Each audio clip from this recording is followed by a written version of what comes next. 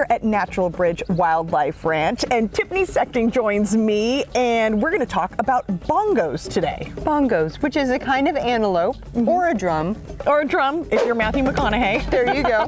There you go.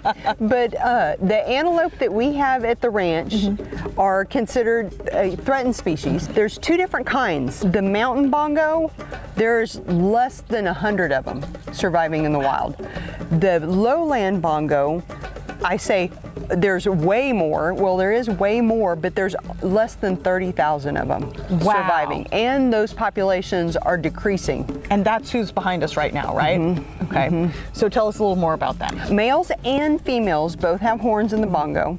Now, we're used to whitetail that have antlers.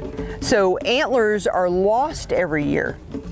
But horns stay with that animal their entire life. They never lose them. If they break them, they may grow back a little bit, but they will never grow back the same. As they were, right. And then they have real large ears, and their ears, you can see them kind of move around. Those ears are kind of like radar. Their sense of hearing is very, very acute. That's part of their protection. Another part of the protection is that they are from a dense forest area, and they can just zip and be elusive in no time. One of their biggest threats is illegal hunting and snares. Their coloration, all the stripes, actually, it seems like it would make them stand out, but it actually is part of their camouflage that helps them hide in those dense forest areas. So if you're on safari and you're driving through here, you're gonna find these guys more around trees or anything that they interpret as a little more dense than the open area because of that, right? Correct. You'll see them like in those oak tree thickets, because that's just,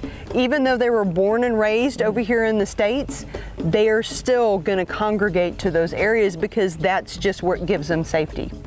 An antelope species is similar to cattle, whereas they have a ruminant digestive system. In other words, they have multi-compartments, and they digest their food just a little bit differently. They are herbivores, so they eat like grass, hay, and everybody gets those pellets. Those pellets are specially formulated for us. So every vehicle that comes in gets a container of them, and you can get extra if you want. So do they move kind of as a family unit?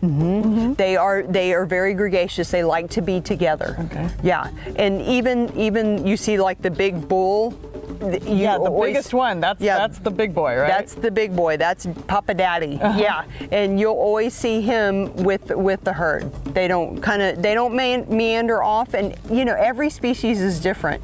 Is if the male wanders off or has bachelor herds, but they like to always be together. Safety in numbers. Safety in numbers. Yes. So if you decide to come on safari here to Natural Bridge Wildlife Ranch, get ready because it's that time of year where you can see a lot of new babies around. For more information on Natural Bridge Wildlife Ranch, just head to our website, salive.com, and click on the As Seen on SA Live tab.